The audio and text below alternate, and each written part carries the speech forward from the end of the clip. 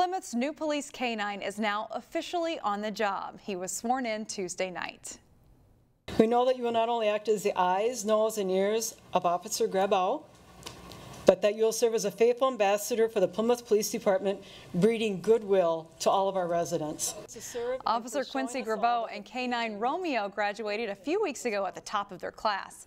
The police chief says on the first night on the job, Romeo made a find that led to an arrest.